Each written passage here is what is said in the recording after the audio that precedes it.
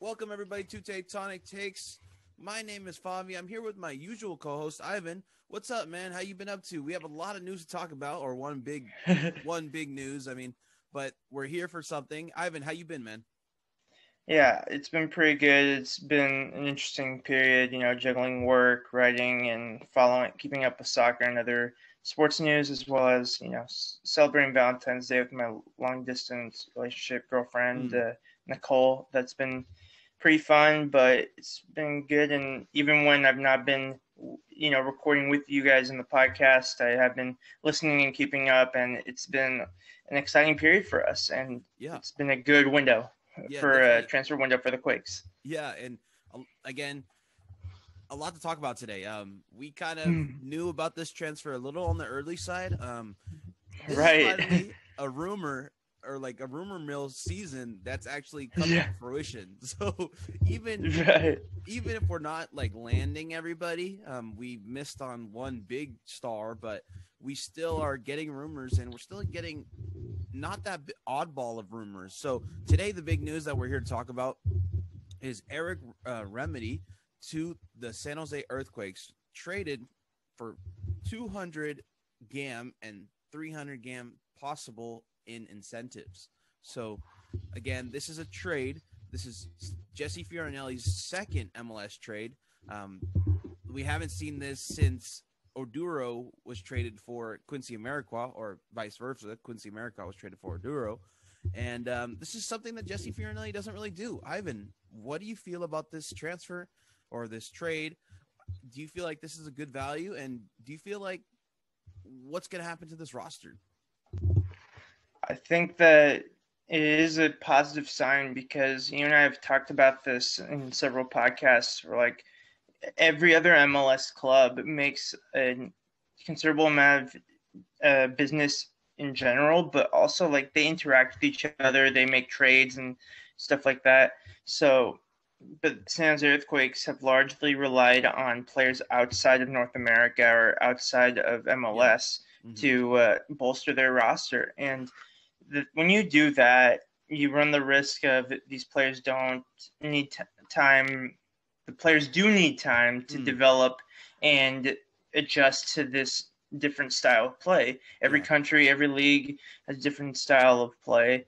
And, there's some transitions that take less time to make. Like if you transfer from South America to the Liga MX, I think sometimes that can be an easier adjustment period than from South America to MLS, because of cultural differences and stuff like that. But this is actually a weird case. This player Eric Remedi played for Almeyda at Banfield in 2015. And I saw some tweets from some Argentinian Banfield fans saying that he was a top 3, at least, player at the CDM role in Argentina. So it's a very possible. Wow. Yeah, it's very possible that we have a great player on our hands for a very cheap price. Something wasn't happening in Atlanta where he just wasn't cutting it. So they went and they got Sosa, which is a phenomenal player. Again, he's probably a player that's going to use MLS as a springboard to go into a European club.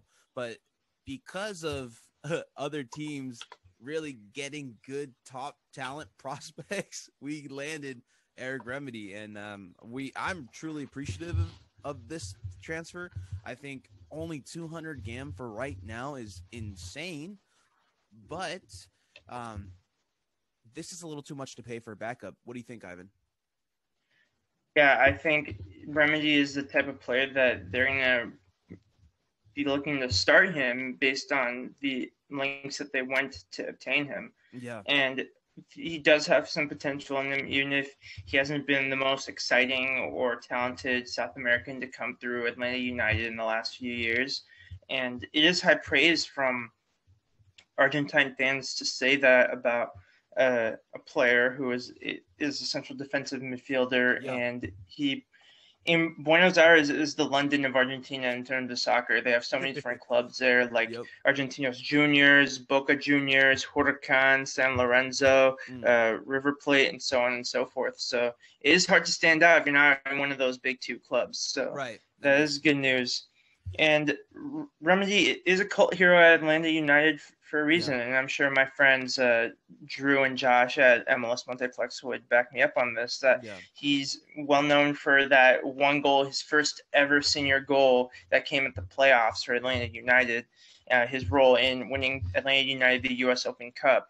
But he didn't quite live up to his potential or how much that he was expected to kick on from there. But here's a good chance for a new opportunity for him where there might be less pressure than Atlanta United. They didn't have a great 2020 season. The wheels started to come off there, and they do have to figure out other situations. Like we've talked about San Jose Earthquakes striker questions. They have plenty of striker questions because Joseph Martinez was hurt, and they haven't been able to adequately replace him. Sorry, Adam John, we love you, but you haven't been the adequate replacement that they've been looking for. But I think the biggest question mark with Eric Remedi is, with only the one goal in a league or playoff game in his career, which is equal to Yueill's one goal. Do you play Yueill and Remedi together and have like a stone wall in front of the back four, and you have to really hope that your front four, the wingers, central attacking midfielder, and the striker are very productive to make up for it? Right.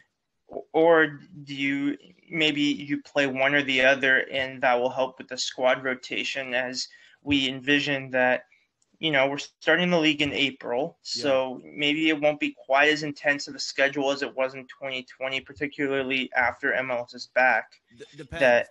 You can, right, it all depends. We don't know anything for sure. Because we have the U.S. Open Cup this year. We have Olympic qualifying that Jackson and JT and Eric, actually, a lot of these guys might go play for the U23s in Tokyo. So this squad might be really depleted. But we have an Argentinian guy that's not really sniffing the national team, that's played for Almeyda before, and that understands the system where he can hit the ground running. I think we have a stellar option to come off the bench. And if he doesn't come off the bench, I flirted around an idea on our Twitter the other day where it was Jackson playing that 10 role and then Chofis on the left side.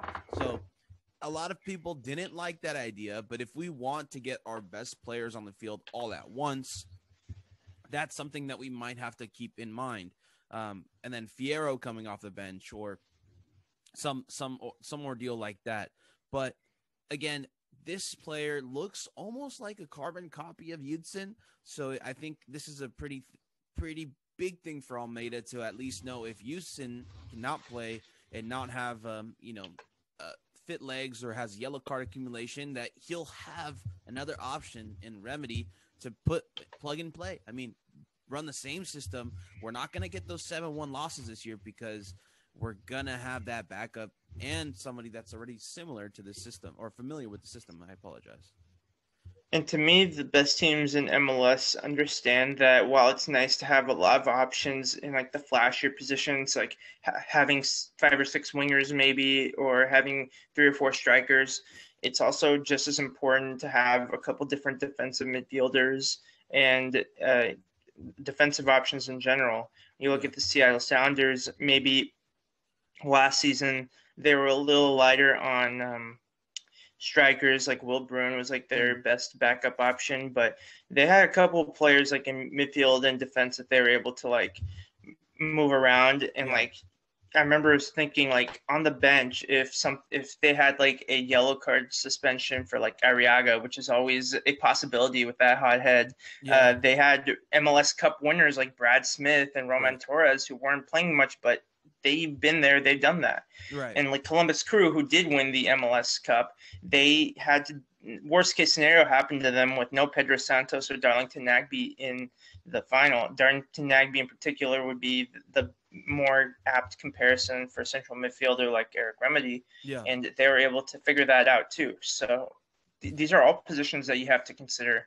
And I think you need all the help you can get in playing soccer in the pandemic. As you know, this is going to be the second season where MLS clubs are going to be doing this, and as you know, clubs around the world are figuring this out in their second seasons doing this. It's going to be vital to figure it out. And let's not forget, Eric's only 25 years old, so he's definitely a young player and a talented player that can come in, maybe have a good couple of years, take over if Jackson eventually leaves, or possibly leave on his own. So I think Nick Lima's 26, right? So he's even younger than Nick Lima. So that's another crazy thing that Quakes fans need to wrap their heads around. Nick Lima wasn't that young. So but it's just nice knowing that only a portion of that Nick Lima money went to Eric Remedi, excuse me.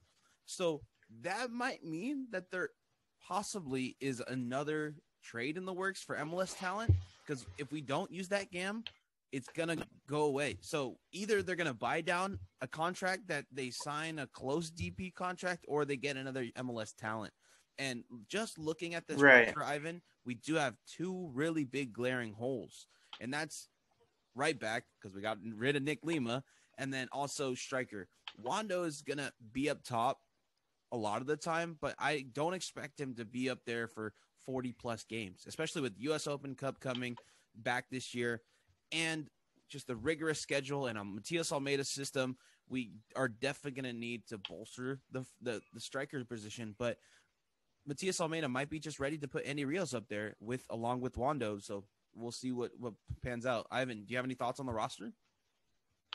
Yeah, so I'm taking a look at the roster right now, and I think that it's one where if you just take a quick look at it, you're wondering, I don't see where the improvements are, even with the presence of new names such as Remedi and Chofis.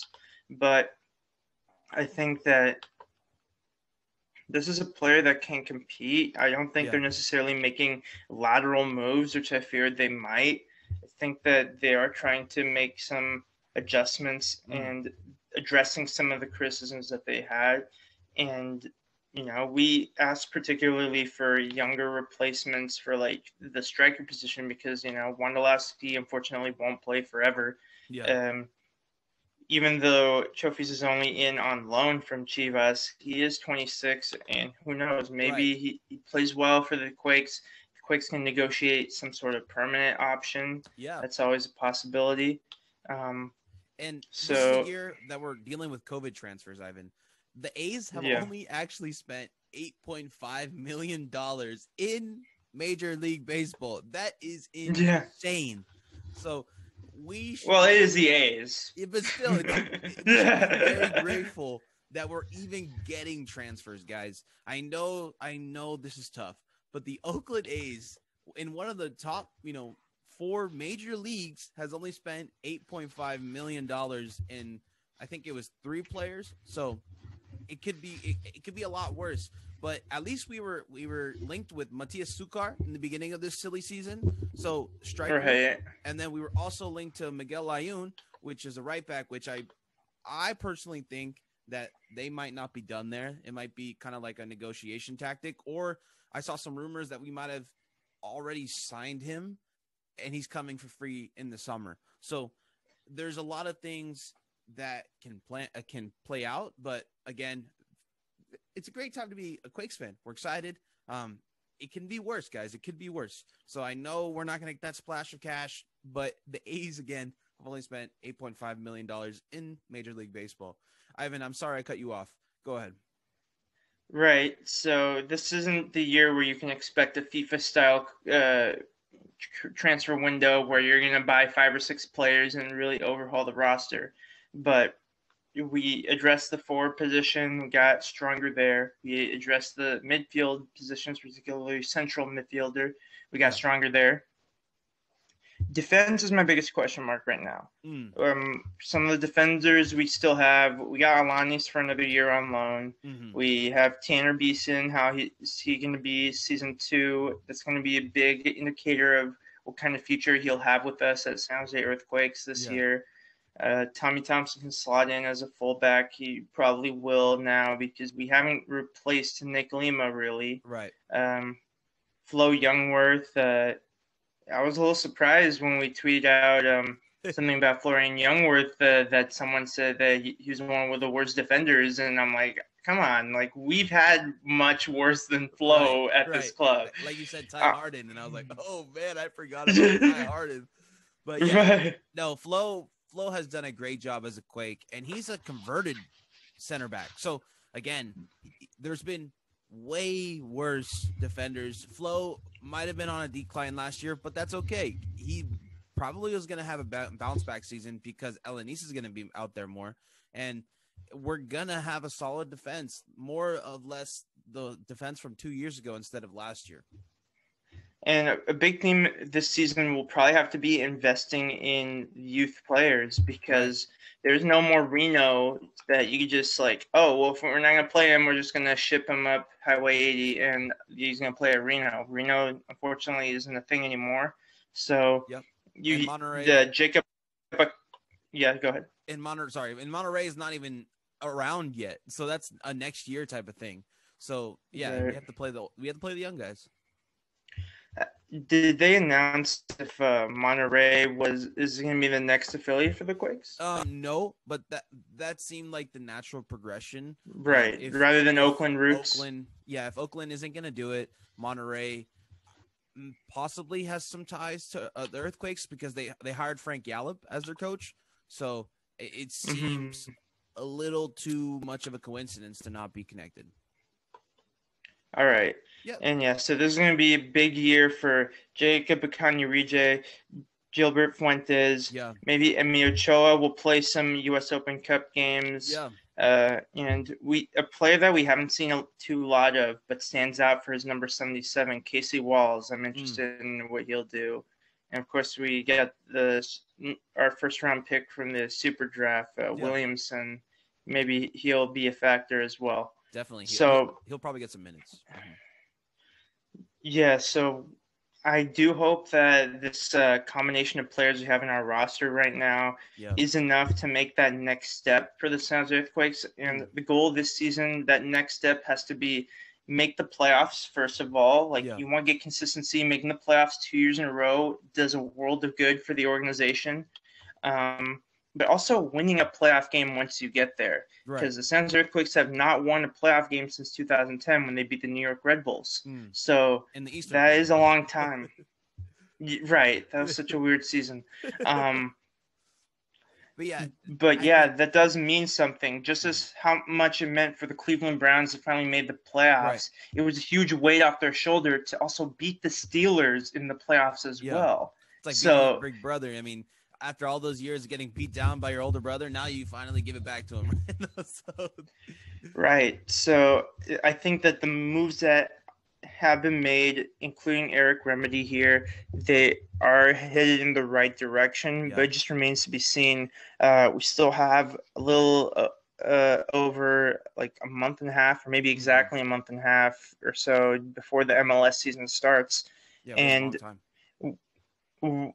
as it is with Major League Soccer, with all the drafts and the trades and all that, and free agents being picked up, that an MLS roster can change a lot for many teams from one season to the next. So teams that did very well one season, they're not guaranteed to do well next season. And teams that struggled last season could make a big surge next season. So it's hard to place more expectations beyond trying to build off last year.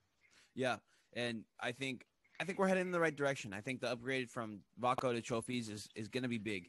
I think being able to communicate with your coach and playing with your coach before, I think is going to be huge. It's going to show that we don't need that preseason to get ready. We don't need that, he's going to come in halfway through the season. Okay, we'll give him this as a pass, and then he'll get a full preseason to get ready with us. We're not going to have that. These are guys that have already played with Almeyda, and it's a double-edged sword. I mean, they don't need any time to get accustomed to the system, but they also are guys that he likes. So this is going to be a fun season to watch, and I think we're going to be okay. I think right back hole is the biggest hole on the roster. And if Tommy Thompson can do a good job by plugging it a bit, I mean, we're going to have goals leak in from that side no matter what, just because it's the people are going to attack that side. Then so be it. But again, this is a roster that looks on all fronts better than last year's for sure. Yeah, it would have been great if like San Jose Earthquakes could find a way to get someone like, I don't know, Timothy Fosu-Mensah. But for now, like, we're gonna have to manage with what we have, and maybe they'll figure out a way to get into the right back if needed in the summer or something. Yeah, and I don't know if Alphonso Davies wants to come back home yet. I mean, but he's a left back anyway. Okay. But that wraps it up for us, guys. This is a quick little video. We wanted to give you an update on Eric Remedi. We want to give a big shout out to all of our Patreoners. Again, all that money goes back into making content for you guys. We are growing. We have some more announcements that come out pretty soon. So if you want to be supportive of our media, please go to our Patreon and sign up for one of our packages. And we want to thank the Beautiful Game Network, as well as Icarus FC and Roughneck Scarves. Sorry, a little bit of a brain fart there. But thanks for watching, and go Quakes. Yeah, go Quakes. Take care.